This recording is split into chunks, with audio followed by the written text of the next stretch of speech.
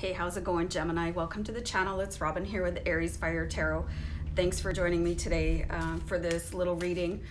I'm doing an April Fool's reading for you guys. I'm going to use the Gilded Tarot deck. I like to do, like, whenever there's an event, or I like to do readings. So as soon as I realized that April Fool was coming up, I went and researched a tarot card reading, and it's kind of cute. So I hope you enjoy it, and I hope it resonates and that you have fun with it. So, and let me know what you think down below in the comments.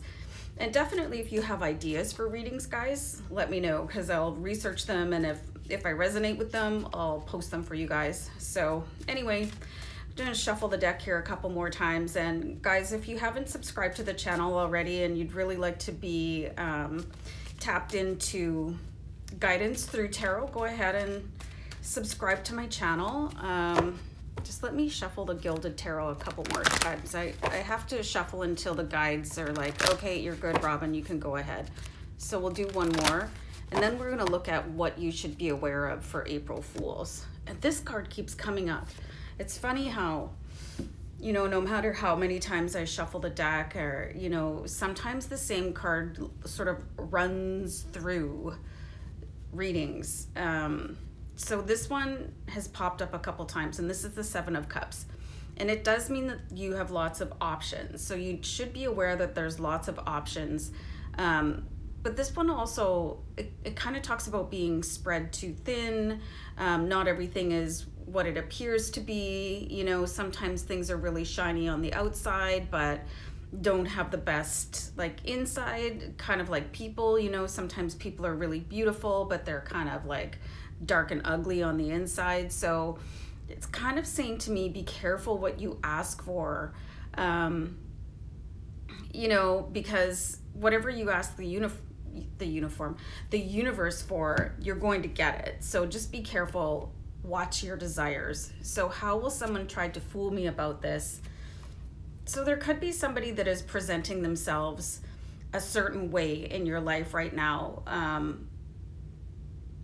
And I don't even know what's wrong with people that they try to do that. But it's like with the Two of Pentacles, it's like there's a bit of a distraction going on. I'm going to give you guys a quick example. Like the last person I dated, I don't know why he just lied to me about everything, about his employment situation. You know, just kept up this charade that he was working, and he would even, like, get dressed and go to work as if he had a job, but meanwhile he had lost it 6 months before I even met him. So it was really strange, you know. So I feel like this is going on for you. It's like somebody is dressing up a situation and making it look like, yeah, everything's fine, you know, and distract you over here. And so if you've just met somebody and they seem like they're a little bit too good to be true, chances are it might be, and they could be using like clever banter or nice outfits, or, you know, maybe flash car or something like that. But then you'll notice that there's sort of cracks in the exterior, so pay attention to that. And how can you ensure that they do not get away with this trickery? This is fascinating that this card came up right now. We've got the Hanged Man. So this can really happen. You know, people get scammed all the time, and this happens in the dating world and just through everything. You know, people, they will try and polish things up and make things look like it's better than it is, and represent things in a way that makes you feel a certain way, so you're sort of drawn into it. But here's the Hanged Man, and he's saying you need to sort of pull yourself away from the situation and look at it practically.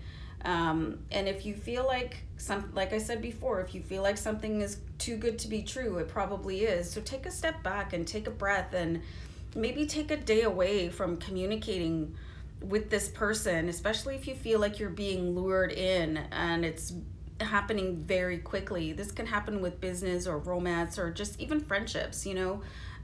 There's people that are just such leeches, you know what I'm saying? So what will ground me during this day of trickery? This is interesting. So you've got the Two of Swords. So right now you have 2 2s in your reading. So that's an angel number 22, obviously. So sorry, I got stuck there. So what is going to ground you here is you're going to have to take a step back and make that decision, which is literally what I was just saying. And this card came up to enforce that theory that I was getting from the spirit guides. So Two of Swords is being unable to make a decision one way or the other. So if you're having a feeling about something, like if your gut is like giving you whispers of intuition, but then your heart is going, oh, well, I really want to do this. But then your brain is like, girl, you know, so you're going to have to sort of settle down and maybe journal write about something and distance yourself so that you can really assess, and maybe call somebody out on something and see how they react to that, because it does make a difference how people react. So it does look like you have some thinking to do here, guys, with the Two of Swords and the Hangman, looking at things like upside down. Like turn the situation, like flip it upside down, like flip it on its lid and see what's going on, really. And don't be afraid to ask questions. Like, you know, it's more important to be true to yourself than worry about hurting somebody's feelings because you're suspicious. You know, the right person doing the right thing will come to you with the right responses. So that was a lot of rights. So anyway, guys, I hope you enjoyed this quick little April Fool's reading, and I'm going to leave it there. So good luck with your situation. Take care. Bye.